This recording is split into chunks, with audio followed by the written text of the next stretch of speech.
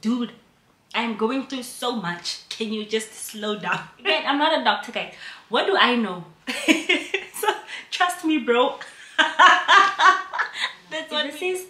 Too much information. My apologies.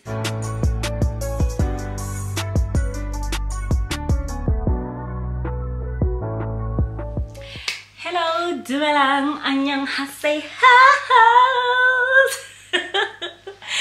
Hey guys, welcome back to my channel. Thank you so much for joining me.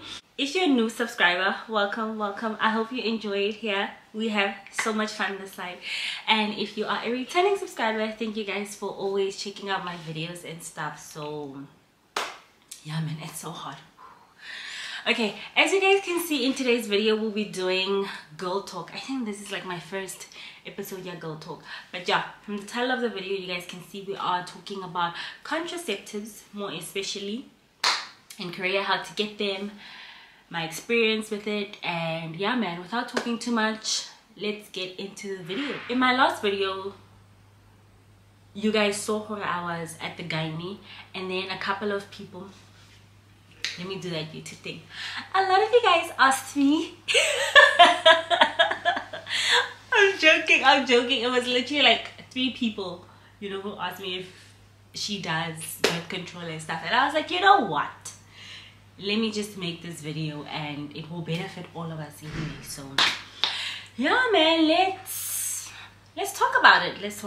So yeah. Okay, before I start, I have to state, I'm not a doctor, I'm not a nurse, I'm not a medical professional in any capacity. I'm just here to talk about my experience and stuff like that. Ribuela kari feelings. It's just feelings. I'm not giving you advice, none of that. Are we good? We're good. Okay, so in today's video I'm going to be talking about, like I said, how I experienced the IUD, how much it cost, the side effects and all of that. So yeah, man, I've had my IUD for like 2.5 years now.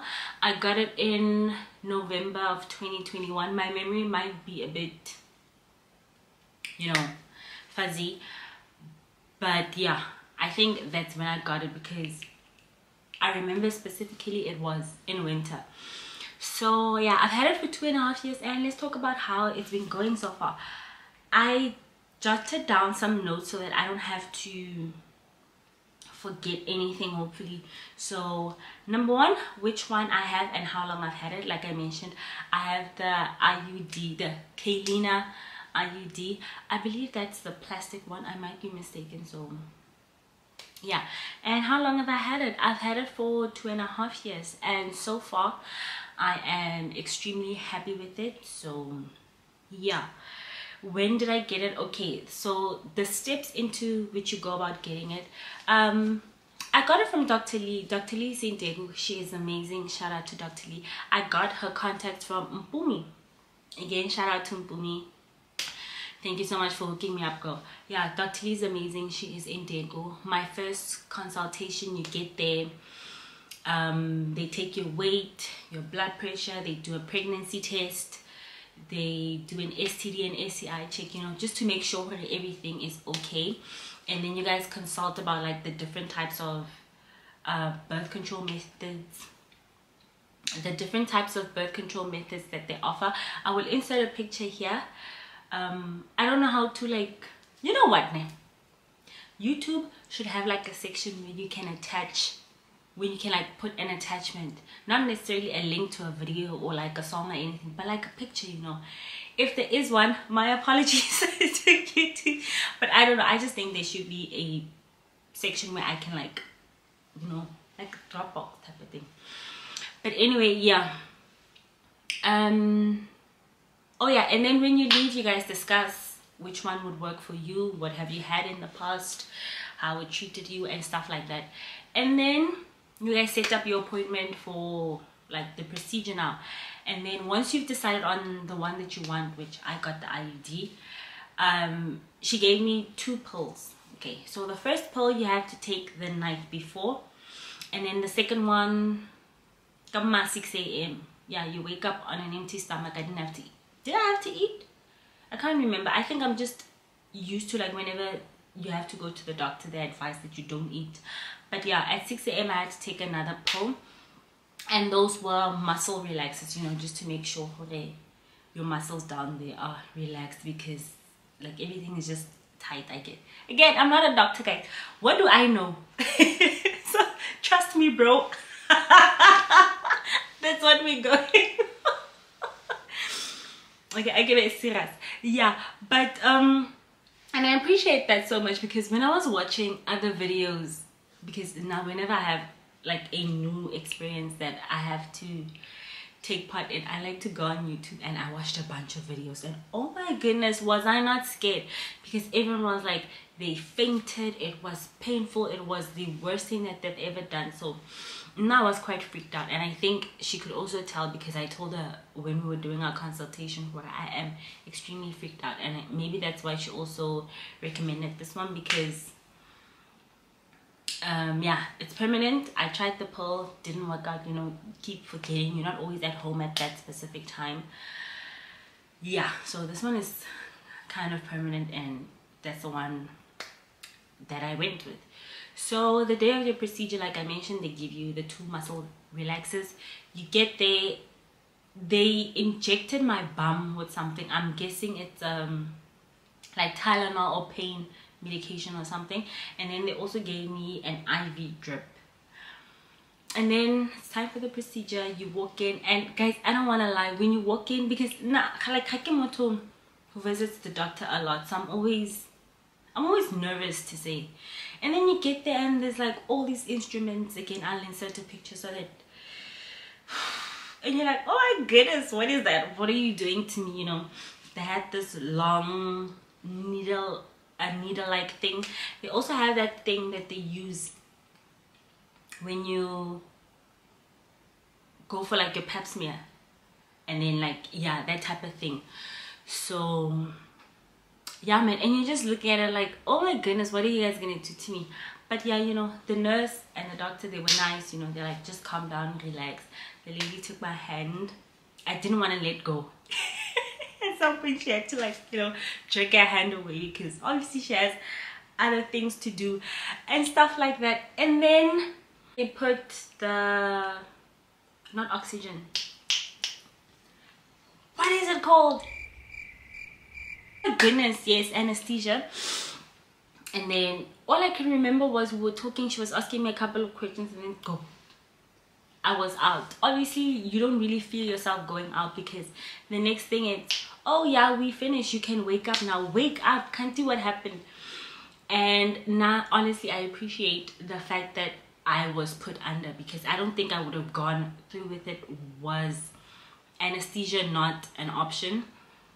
Again, this is where you guys can correct me. When I was watching a lot of the YouTube videos, I noticed where a lot of the, well, most of the videos that I watched were from the US, and anesthesia was not administered. I don't know, is it allowed that side? But, or maybe is it a norm this side? I actually haven't spoken to anyone who also has the IUD and they got it here to figure out if it's like a thing where you have to use anesthesia. And I appreciate that a lot, because other girls are like, oh my gosh, I had a heart attack when that happened, where I just passed out. And yeah, I was definitely not gonna do that if anesthesia was not an option. So yeah, you wake up, they take you to Kingse recovery and stuff, and then they give you tea or water or whatever it is that you want, just to like monitor and make sure that everything is fine, also so that the anesthesia can wear off, you know. And yeah, after my 30 minutes, if you feel like you are okay, then you are good to go. Afterwards, I only started feeling pain like 20 minutes when I was on the bus, and I was like, oh damn, it just kind of hits you. Oh, I also forgot to mention, when you're leaving, they give you a pad or like a panty liner, because you will be bleeding and stuff. So also, side note, if this is too much information, my apologies. Actually no, I'm not apologizing, because I don't believe in too much information. A, because and B, It's something that we all go through as women and girls, you know. So I only started feeling pain. The pain was like at a 6, and I think it was a 6 because, like I mentioned, I got mine in winter. It was cold, so you guys know when it's that time of the month, you just want something warm to like put on your stomach and stuff. And I was on the bus, and you guys know the drivers here, like more Fast and Furious and stuff. So I'm like, dude, I'm going through so much, can you just slow down? And stuff like that. But it was okay, shame. And I'm also saying a 6 because naturally I'm not someone who gets like a lot of period pains. They're like at a 2 for me. So if it's 6, it's not that bad, if you get what I'm saying. So yeah, it was manageable for me. So I'm guessing if your period pains are like normally like way worse, then you'd be at like a 4 type of vibe. But again, depending on what type of pain medication you have and what your tolerance is.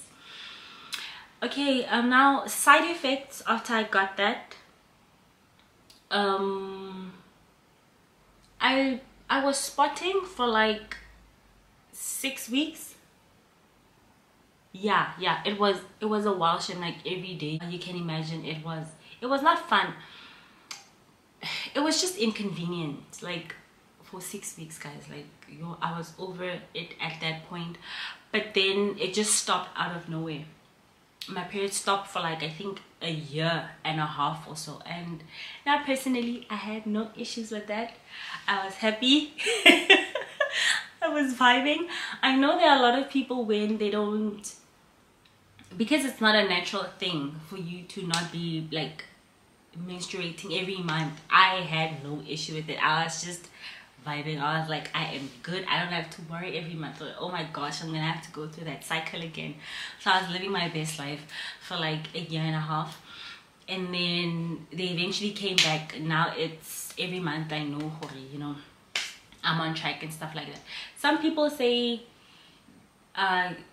even after like the whole 6-week spotting period, they just get them normally. Some people do stop. So I'm also guessing it's like dependent on you and your body and stuff. Another side effect that I saw a lot of people talking about is acne. Luckily for me, I did not have to experience all of that. So I've been good, man. I've been chilled. It's been okay so far. So yeah. And then afterwards, when you leave the appointment, they also tell you have to come back in like a couple of weeks or so, just so that the doctors can make sure everything is fine, everything is sitting in place, it hasn't moved, none of that funny business and stuff.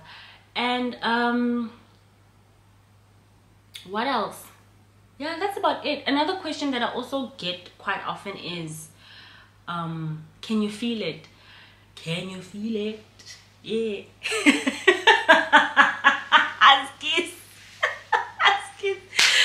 No, you cannot feel it. Not you. I personally cannot feel it. I don't think you're supposed to. But again, what do I know? Yeah, I don't think you're supposed to feel it. But yeah, no, I can't feel it. I've been good so far. So it's you guys. But yeah, man, that's about it. Pricing, yes, I paid, I'll put pricing and everything up here. I paid 400,000. I know it's a bit, you know, but I paid 400,000 won. And I think it was 400,000 won because Dr. Lee is like a private clinic, I think. And then obviously when you go to the hospital, I don't think it will be that much. Just check. And then I also paid an extra 100,000, and that was for the anesthesia. I don't know if you can, I don't know if they do it without the anesthesia. If you do, go just check with her. If you think you'll be able to do it without the anesthesia, then good for you, boo boo. Yeah, but so far I'm happy with it. It's been amazing. Yeah, man, did I miss anything? I don't think I missed anything. Yeah, if you guys have any questions, please let me know. I will link Dr. Lee's office, like the address in the description below. If you guys have any questions, ask me in the comments. If you guys would like to add anything, if you are a health professional and you feel as though I've misrepresented some things, please let me know, guys. Like I said, what do I know? So tell me which one you use. Are you happy with it and stuff like that? So yeah, man, we are finished. I hope you guys enjoyed this video. I hope it was informative. I'll see you guys again next week, hopefully. Please do check out my other videos, and yeah, Kyleena so much, and bye bye.